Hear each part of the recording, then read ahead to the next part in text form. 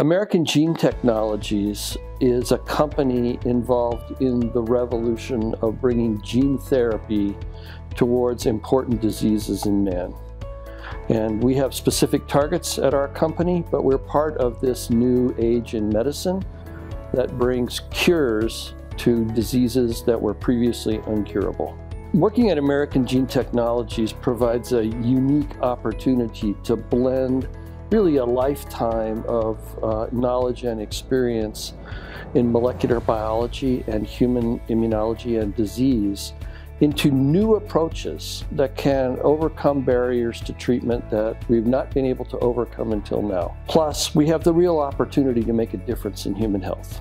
We are every day finding new ways to attack diseases. And then our company goal is to take those new methods and turn them into useful drugs that can be administered for human health. Sometimes we use extremely powerful microscopes called electron microscopes to take photographs of individual cells, right? So if we think about a cell, that's an infinitely tiny part of our body. We can't even see it with the naked eye. We can only see it with a strong microscope. And then you develop a picture. So you have a photograph where a cell is this big and an HIV is a tiny dot on the side. And all of a sudden, the realization begins that that tiniest of tiny dot can kill a person. It could kill a community. It could kill a world if you don't stop it. And this is an overwhelming realization of how fragile we are and the sort of knife edge we live on, and also the way we attack the problem. So that same little tiny dot that's so dangerous to mankind was then taken into the laboratory, tamed by removing the disease-causing parts, and we put therapeutic genes back in, and now that same little tiny dot has been turned into a delivery method for medicine. This is something that I always found personally very, very impressive about the fragility of humans, but now about the potency of genetic medicines. We now have 50+ years of the molecular biology revolution.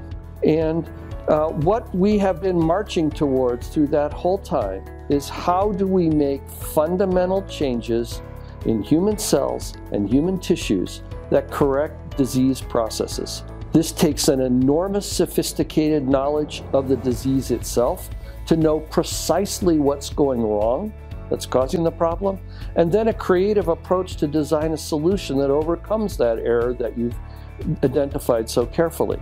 During my scientific career, I was very fortunate at a number of occasions to make small to medium-sized breakthroughs, let's say.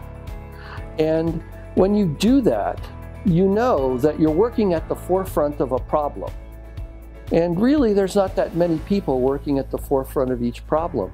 And if you break through that problem and learn the key piece to understanding it, for a very brief moment in time, you're the only person on the planet who holds that key piece in their hand. And it's absolutely, stunningly, thrillingly addicting event that once you've experienced it, you want to just get back to it. And not simple, as I said. I've been doing this a long time. I maybe had this experience 3 or 4 times, but it's worth it.